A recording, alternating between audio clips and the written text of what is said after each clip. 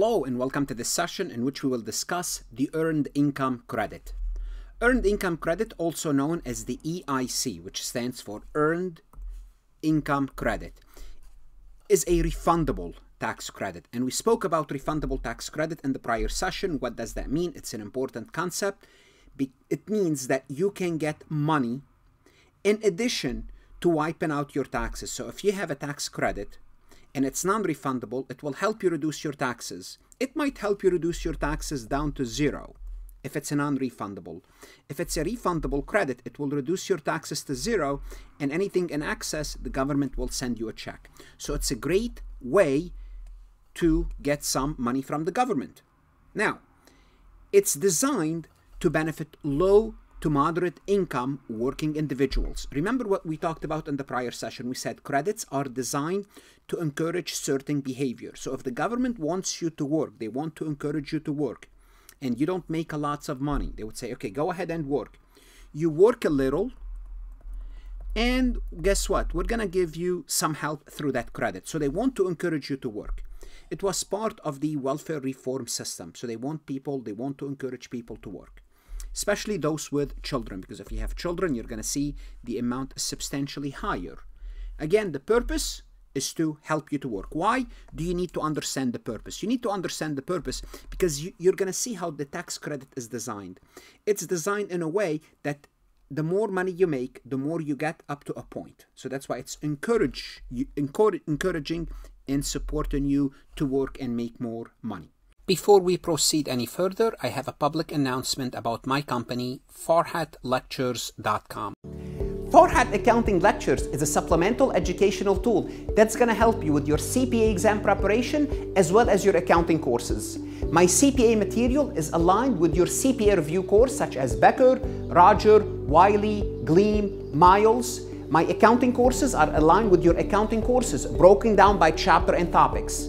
My resources consist of lectures, multiple choice questions, true-false questions, as well as exercises. Go ahead, start your free trial today. No obligation, no credit card required. As I mentioned, it's a refundable credit. It's based on your earned income, so how much money you make, and adjusted gross income, AGI.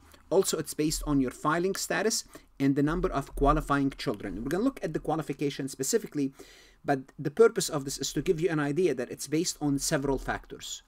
Again, the credit increases with the earned income until it reaches a maximum amount. And that maximum amount, it changes every year, then gradually decreases as the income surpasses this amount, and it keeps decreasing until you are out of that zone. You no longer qualify.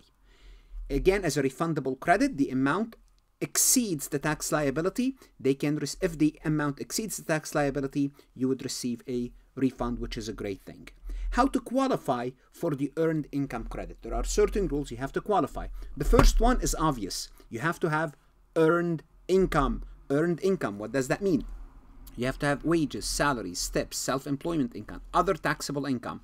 Some form of income like unemployment benefit or social security does not count as earned income. Now also what counts as earned income is combat wages. If you receive combat wages, although they're not taxable, they are earned income. You have to meet income limits. For example, you cannot be making too much money, and that limit will change from year to year.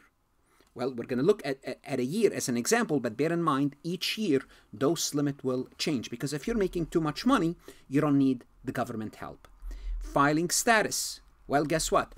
Taxpayer must file their taxes using one of the following: single, head of a household, qualifying widow or widower with a dependent child, or married filing jointly. Notice, married filing separately, you don't qualify for earned income credit. You have to have social security of course, for you, the individual filing, as well as the qualifying child or children that you are claiming on the EIC. Now, to claim EIC with children, earned income credit with children, taxpayer must meet certain criteria regarding the age, relationship, residency, and joint return status. Simply put, the same as the dependent qualification. If you're not sure, see the dependent qualification. Now, you may not have a child, but you're going to see the credit is very small. But it's designed specifically to support families with children. That's the whole purpose of the credit. Now, investment income. Well, you can't make too much money. In other words, if you have too much money from investment income, then you don't qualify. Why? Well, the limit, just for the sake of illustration, for 2022 is around 10,300.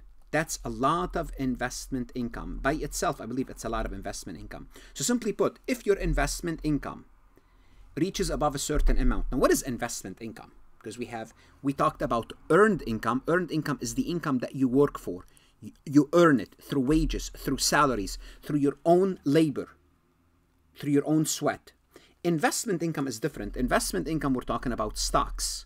We're talking about bonds. We're talking about real estate investments. We're talking about gold, cryptocurrencies. You are making investment with your money. That's okay if you have some investments, as long as the investment income don't exceed 10,300. I believe investment income of 10,300 is a lot, and it changes every year. But the point is, you cannot have too much investments. What does that mean? It means you don't need our government. You have enough investment. You can live off that. You have to be U.S. citizen or resident alien. So the taxpayer must be a U.S. citizen or tax alien for the entire tax year. Again, the credit also available for people with no children, individual with no children.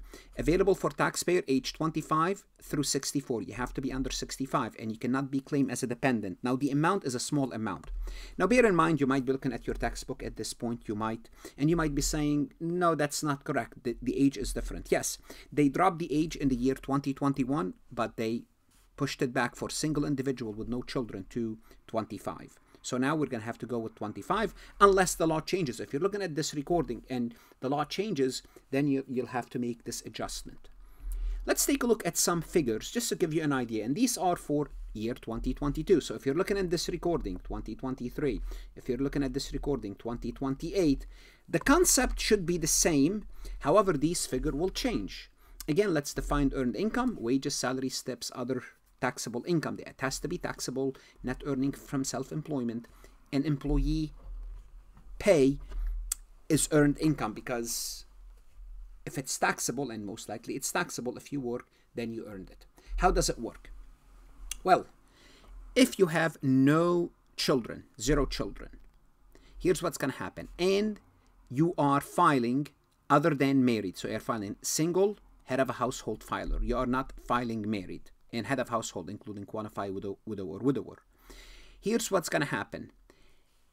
Max AGI, once you go above 16,480, you lose everything. In other words, you can no longer qualify. So if you're single, no child, well, once you make more than 16,480, you no longer qualify. Now, if you're married financially, it's a little bit higher, 22,610. Now, anyway, the maximum credit you will earn is 560. So if you're closer toward the peak, you get 560, the maximum credit. This is the maximum earned income credit. Now, if you have 1 child, notice you could make up to 43,492.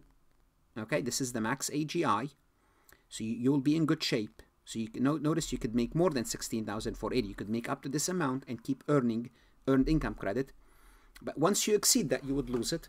The max AGI is close to 50,000, 49,622. Again, these numbers will change. Notice with two children, single 49,399, married 55,529. And this is the maximum amount of credit. Don't worry, we would look at few examples to illustrate what we are talking about here and how to look up this earned income credit. What is your earned income credit?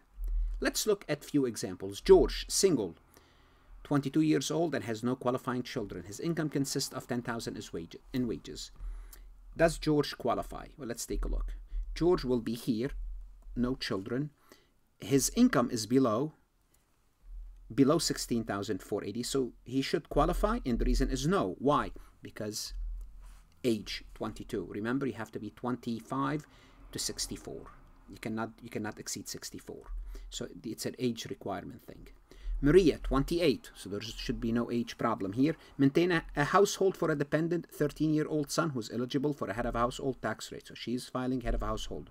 Her income consists of 15,000 of salaries, 150 of taxable interests. Well, so if we combine them, 15,200. So we're looking at it.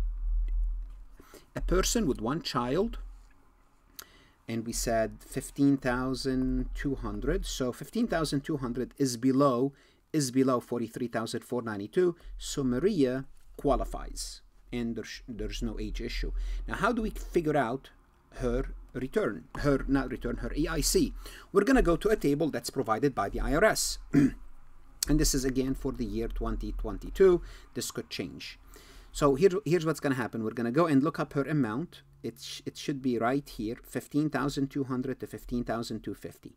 So if the amount you are looking up to from the worksheet is this much, which is the worksheet means your AGI, and single head of a household, qualify widow or widower, she's a head of a household with one child, and we're going to go down and we're going to see that Maria's credit is 3,733. So she would receive a tax credit of 3,733. Now, if Maria has a tax bill, let's assume Maria has a tax bill of 5,000. Well, guess what? She can reduce her tax bill by 3,733, and what she will end up paying overall, 3,733, 1,267. That's how much she'll have to pay to the U.S. government. Let's assume her tax bill is only $500. So let's see. She got a credit of 3,733. 3,733 minus 500. She's gonna get a check now, 3,233. She will get a check because remember, this is a refundable credit. Refundable means they will give you money if you eliminate all your taxes. So she eliminated the $500, and what's left is refundable to her. Not all credits work this way. Most credits are non-refundable. Most. Some are. EIC is a prime example. That is a refundable credit. So now in our example, Maria would qualify, and I showed you how to compute the amount. So it's easy to compute the amount once you go to the table. Homer and Marsh, both age 30, are married, filing joint return. No dependents. Their combined income, 13,500, and a salary of 300 of taxable income. Notice I kept mentioning interest here. Maria, it doesn't matter because remember the interest income, which is the investment income, you could have up to 10,300 of those. Same thing for Homer and Marsh. The interest income is not an issue, the investment income. But let's look at their combined income, 30,800 with no dependent. So let's go back to the table. We said we're looking now at 30,800, no children. Guess what? Married, filing jointly, they're way above, they don't qualify. If they had a child, they would qualify. We'll go to the table and look up 30,800 with one child.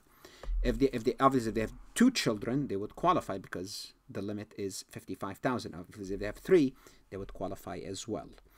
But this is how you would look at earned income credit. This is how you would compute it. What should you do now? Go to Farhat Lectures and look at additional resources that's going to help you complete this, understand this topic, work multiple choice, true, false. Good luck, study hard, and of course, stay safe.